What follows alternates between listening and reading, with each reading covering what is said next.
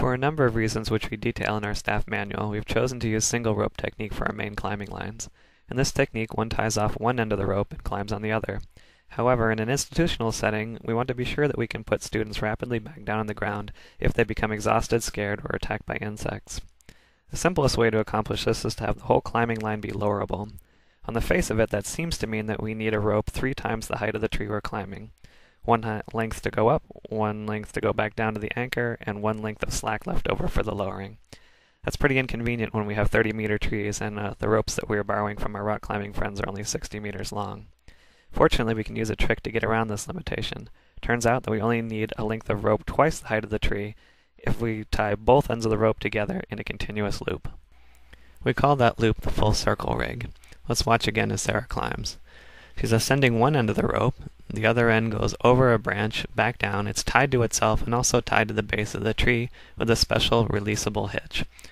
If at any point Sarah becomes scared or exhausted or attacked by wildlife, the ground operator can reach up to the full circle rig and undo it. Just above Mark's hands here you can see the 2 ends of the rope tied together. He is untying overhand back up. Untying a mule knot, is essentially a slip knot around the rope, and lowering Sarah to the ground using a munter hitch. Just below the munter hitch you can see the anchor attached to the tree. First, let's consider what that ground anchor looks like. On a large tree like this, we'll use a 40-foot length of static line wrapped around the base of the tree, as many times as we can go around. We'll bring the ends together and tie them with a double figure 8 on a bite. We use a double figure 8 on a bite in preference to 2 single figure 8s on a bite because eventually we're going to attach carabiners to this loop.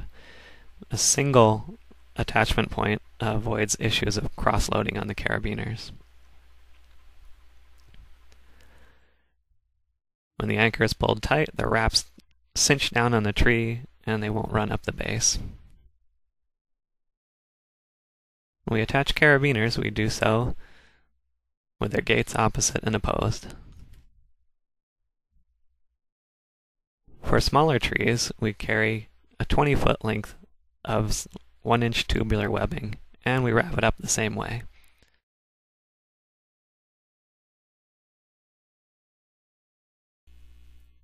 To tie our rope in a loop, we use a knot called the Flemish bend.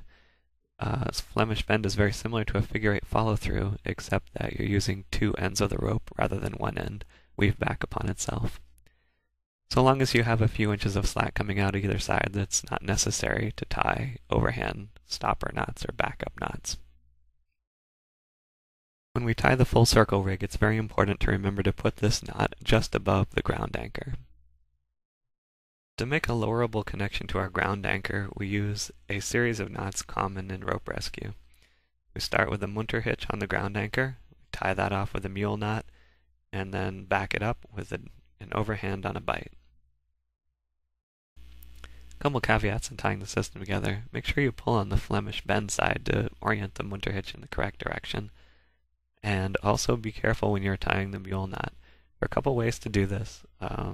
There's one good way and one not so good way. The not so good way is not very stable and will have a tendency to fall apart. This is the correct way here.